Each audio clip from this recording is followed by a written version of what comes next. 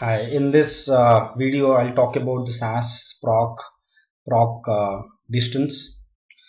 Proc Distance is basically used for two purposes. The first use of Proc Distance is to measure the distance between two variables. If you have a group of variable, you can create a distance matrix which will have the distance between the variables. You can also have a distance matrix with an ID variable. So ID could be countries or the candidate ID or anything. The second use of proc distance is to standardize your data.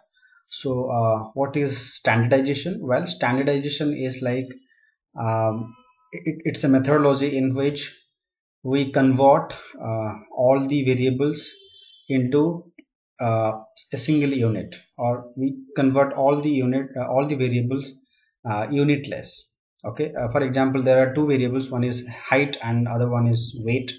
Height is measured in terms of meter or centimeter, whereas weight is measured in terms of kilogram or so when you use in analysis, they have two different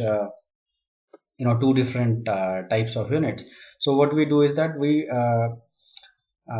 do something in order to make them unitless. So we do some transformation to it. There are several type of transformation to ensure that they are in the they can be compared easily. Okay, they are unitless. So that's nothing but standardization. We can do both using proc distance. So I'll do I'll do the first one. I'll create a distance matrix using the dataset that you can see on the screen. It has different food sources and the corresponding protein content, and I have got different countries for in the Europe. So my intention here is to see how the protein content in different countries corresponding to different food items are different. Okay, what exactly is the distance between them? Okay, or how are the different, or what is the similarity, which countries are similar or which countries are different. So that's my intention. So the syntax is like this: proc distance data input dataset. If you want to save your output, you have to use the out statement. Method by default is Euclid. So what it computes is the Euclidean distance. In the var statement, you need to you need to provide the input variables. We have red meat, white meat, milk, and all these variables. So we start with the first variable, two dashes, and then the end variable. So all the variables will be taken care of, or you can mention all the variables, individual variables inside the bracket. And the ID is country because that's the unique value here, and we're doing it, and then we are printing the out data. Okay, so this will be saved in a work library and we're just printing it. When we run this, we'll get the output like this. We'll get the distance matrix like this.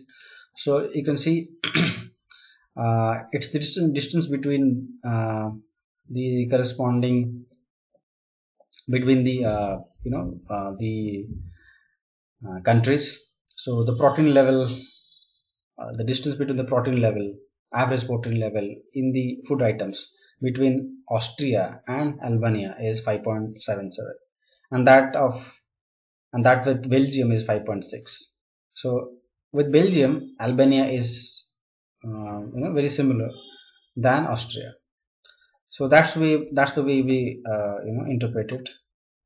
So we can see some low figure also 1.9. So the protein content level with Czechoslovakia and Austria are same. Okay, so that's how we interpret this matrix. It may not be used directly. It's used in finance, even in marketing, analytics. This can also be used for clustering and some other techniques. The next use of proc distance is standardization. So that we can also use proc distance for standardizing the different variables.